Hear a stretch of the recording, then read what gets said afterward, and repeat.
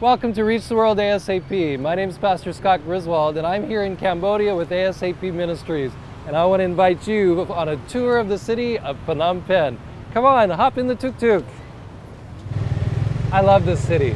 There's over 1.5 million people living here. Now I don't like cities, but I love the people because we lived here for 6 years and they're close to my heart. I know that God is looking down and knows every single one of them in their little apartment buildings and their motorcycles as they're driving along. And so many of them are just trying to survive, just trying to make it. And even the wealthy people who build up their big, huge mansions, they're just trying to survive in their families and their search for happiness. That's why I'm so glad that ASAP Ministries has church planters across the city, starting little groups and continuing on groups that have been started, helping people to stay strong in Jesus and to reach out their neighbors. So I'm so glad you come with me on this tour through Phnom Penh City. The nice thing about traffic jams is that if you get going slow enough, you could grab something to eat along the way. Well, we got to find something we'd want to eat here. Hey, there's some mangoes. Oh, he's still moving. Missed those. Hey, some sugar cane. That looks good. Well, we need a little more traffic jam right now.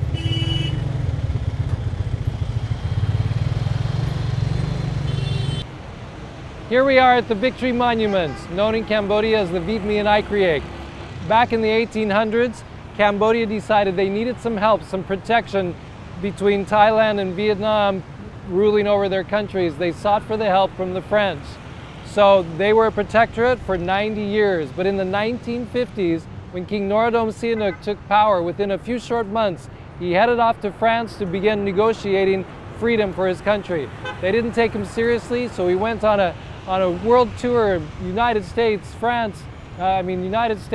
Canada and other places. Finally was able to put pressure on France to let them be free with no war, no fighting at all. And 1953, they gained their independence. So this modern rendition of the ancient Angkor Wat form of architecture has become the central symbol of the pride of Cambodia. What a special place, this Phnom Penh city. We have to stop by the riverfront. It's so beautiful here. This is that one quiet place in the city where people love to come and walk all along it. It's the place where the Tonle Sap River and the Mekong River come together before they head towards the delta and out towards Vietnam and into the sea. What's fascinating is that this river, which normally is flowing this way out to the sea, during rainy season turns around and goes the other way, creating this enormous lake that has so many fish that it feeds much of the country. So it's a great place to come, a beautiful place to be. On the other side is the palace, and it's gorgeous and beautiful, but the sun is terrible right now for that. You'd have to come back in the morning, hope you will, so you can see its beauty. Gorgeous place, wonderful architecture.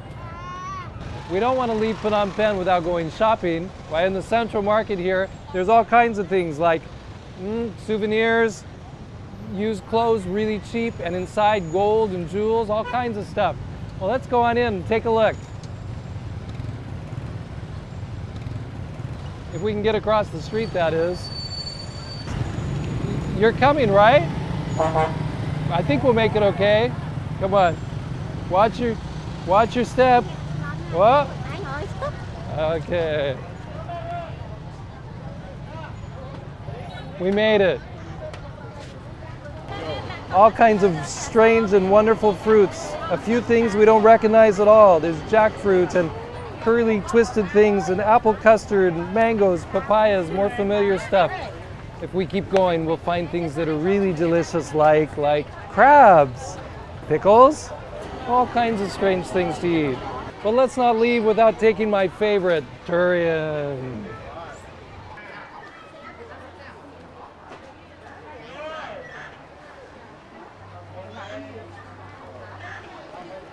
And all kinds of clothes and everything, including money. Is there money for sale? No, this is where you change your money. Dollars and Cambodian riel, exchanged freely and used alike. I hope you've really enjoyed our tour through Phnom Penh City. I know that you'll come to love it as you pray for the people here. You know, as I look at this central market behind me, it reminds me of when I was here and of the people in their lack of knowledge of the true and living God, His deep love for them and His power in their lives. There was a young boy who was living not far from where we were living. One day as we came back from a holiday, the church members rushed to tell us about a situation that had developed. They said in their village there was a young boy who had climbed up on top of this market, even though people told him, don't do it. That's where the spirits live. You better not go up there or you'll have real problems. He acted like he didn't care and climbed his way on up and danced around there. Well, that night when he came home, a spirit possessed him and he began to act really strange. He acted out in effeminate ways and his voice sounded like a girl. The parents were scared. They didn't know what to do, so they went round to their traditional healers, but nobody seemed to be able to help him. So they did the next thing, and that was they said to the Christians who were living on their block, would you please pray to Jesus? Would you please help us? We've heard that there's ways to help. Well, they weren't sure about that. They were new church members. They'd never done anything like this before. Could they really do it? Would God use them? But they decided they'd have to try. After all, the missionaries weren't around. So they went and they prayed with them. As they prayed, the spirit left him and went off. Well, they were excited and they were happy to tell us, except for the fact that the next day, the spirit had entered him again. That's why they called us to come and to pray as well. Well, we knew there was nothing special about our prayers compared to theirs, but we wanted to pray and to try to see this young boy set free. Sure enough, there he was, possessed by a spirit, talking strange, acting weird. And as we prayed, once again, the spirit left. Immediately we began to teach him from God's word that he had to let Jesus come and dwell in his heart so there would be a power and the spirits could not return.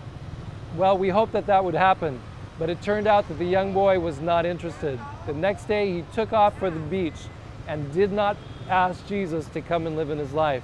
So the end of that story is not a happy story, it's a sad story and a reminder that what the people really need is Jesus Christ.